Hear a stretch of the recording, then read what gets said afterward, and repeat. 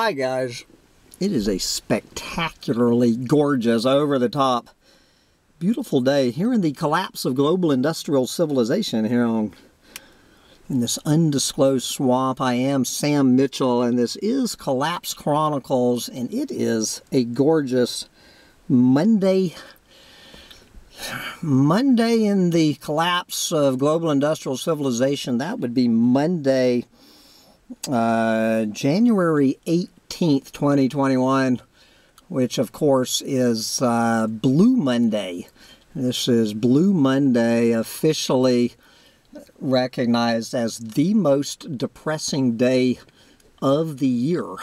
And so I don't know whether that has anything to do with this somewhat egg on my face, not a rant, just an explanation. Now, I do have to warn you, I'm going to have to break my New Year's resolution once again and mention the C word. But anyway, you know, I have been thinking recently I hate to use the word popular demand on this channel, but you know, I've been thinking about bringing my interviews back onto this channel. That I was going to start interviewing, you know, fellow collapsitarians and doomers and whatnot, starting in 2 weeks. And I actually had one interview, and I think about 8 or 9 lined up, and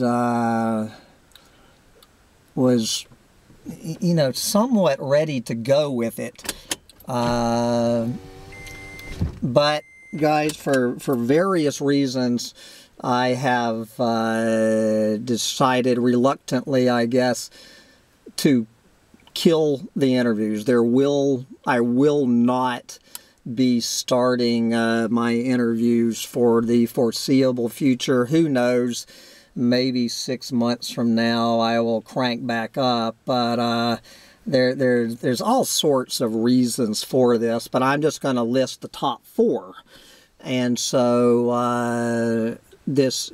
I'm giving you a C word warning.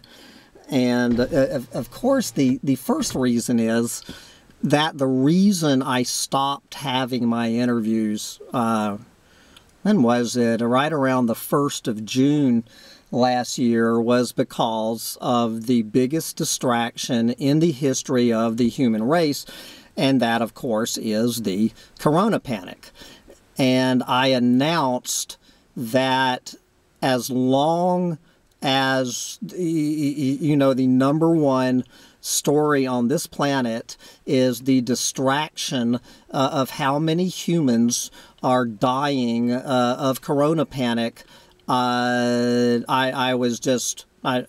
wasn't going to waste my time trying to have an intelligent discussion about the single biggest story in the history of humanity, which is the collapse of a planet. And so that's why I haven't had any interviews. But then I started backpedaling like I tend to do, and so I had my first interview last week, and I think it was the very next day.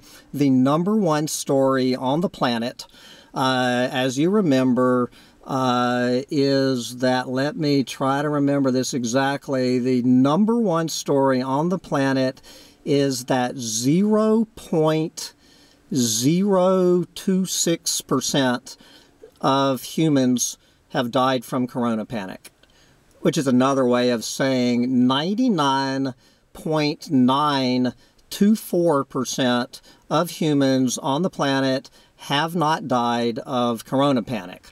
But the editors all over the world chose to make this the #1 story on the planet. And then, of course, guys, you know, we have the distraction to the distraction, distracting us from the distraction. And so anyway, I'm going back to my original statement, as long as how many humans are dying of corona panic on this planet, which should barely be a blip on the news feed.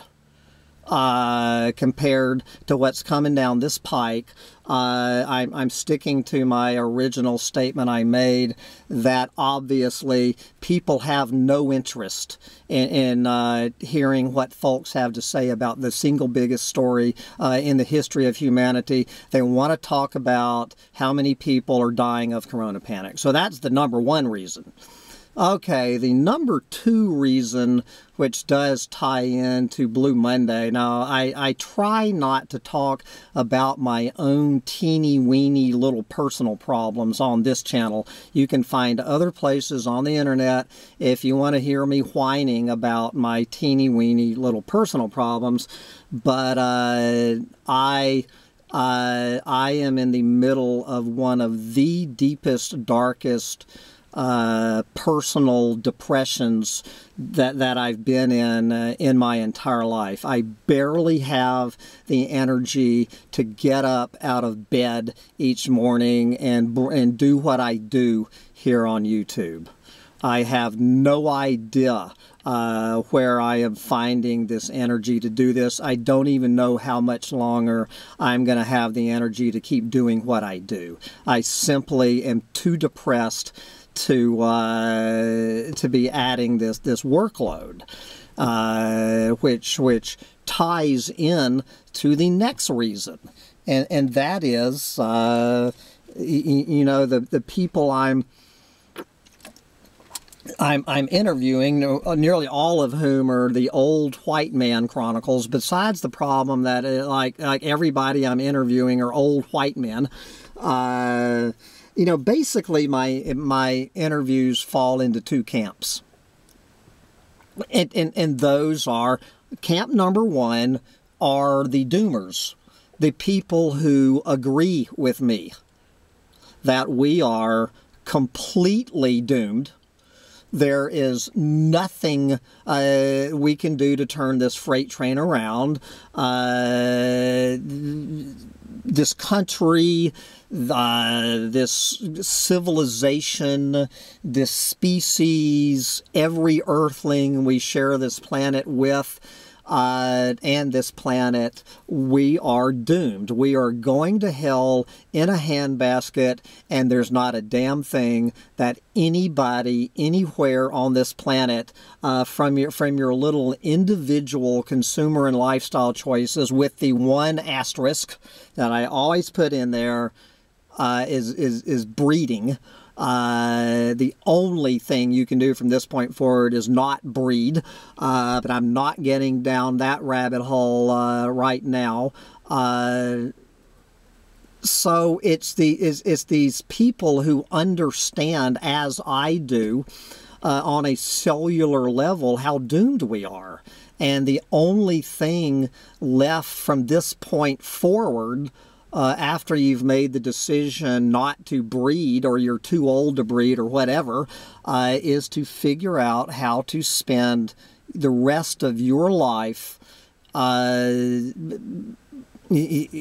know, on that, your days on this planet, and getting out there and enjoying it while you still can. So I have that group, in you know, group number one, and I'm just like, how many ways can we say we are so doomed, or WASF'd? You know, it's just like, it's pointless just to have the same conversation over and over and over again. That we're doomed, and there's not a damn thing any one of us can do about it, so we might as well get out there and enjoy it while we still can. So, and the other group is what I call these hopium-soaked apocalyptimists, who do understand that we are doomed.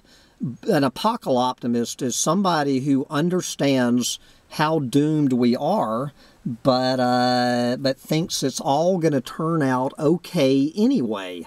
And you know, and spouting out all of this crap out of their mouths about how the damn Green New Deal and clean green technology and how we're gonna suck this stuff out of the air and vacuum this shit out of the oceans. You know, spouting out this this BS. Apocalyptic hopium. I'm fed up with it, and I'm not at all sure that I want to use my channel to keep spreading these big green lies. You know, if I tried to use the excuse the first 2 years, you know, talking to these people, that I tried to rationalize it, that where I just wanted to, you know, to open this subject up to debate and hear all sides of it. But I'm not at all sure I want to hear that side of it anymore. You know, I'm sick and tired of clueless morons talking this crap. All right, we have Grandpa and the 2 kids, not one mask between them. All right, we have about 6 people now out here fishing on this beautiful day. Not one mask in sight. And so anyway, but there is a 4th reason, and so I want to send out a big thank you for my my colleague down here in the Doomosphere, this fellow named Michael Dowd. If you're not familiar with Michael Dowd, go. I'm not talking, I think there's some athlete or somebody. I'm talking about the Doomer, Michael Dowd. So anyway, I've known about Michael for a couple of years, and I've enjoyed his stuff. You know, we've talked ourselves, and but I've never really been sure who this guy is. And so he was one of the people that I was going to interview. And so I said, well, all right, Sam, if you're going to bring Michael on the show, you really need to go over to his YouTube channel and start looking into it. Well, Michael Dowd, he does what I do. He interviews all of these various doomers and apocalyptics and everything.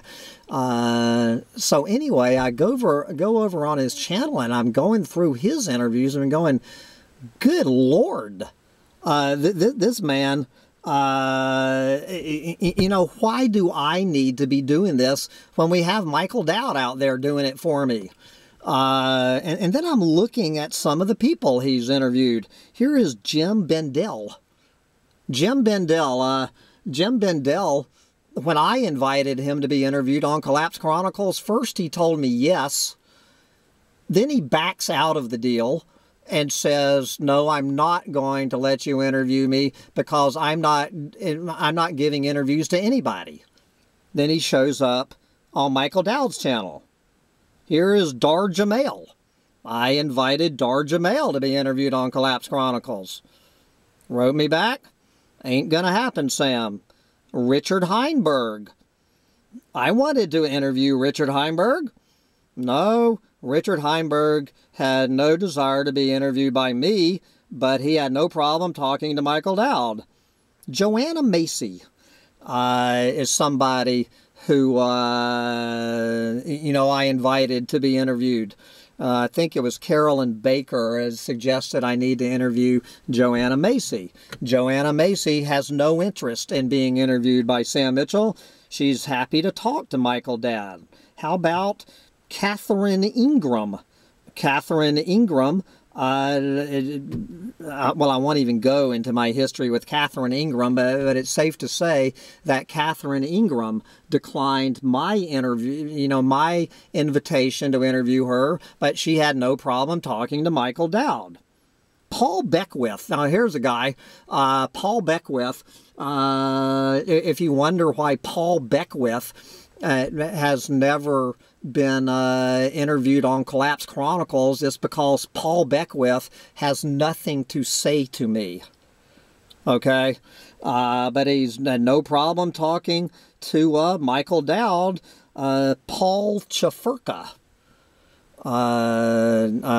Great guy. Go listen to his interview on Michael Dowd's channel, because you're not going to hear it on Collapse Chronicles, because Paul Chafurka told me 3 years ago, Sam, I no longer do interviews. I don't want to talk about how doomed we are. He had no problem talking to Michael Dowd.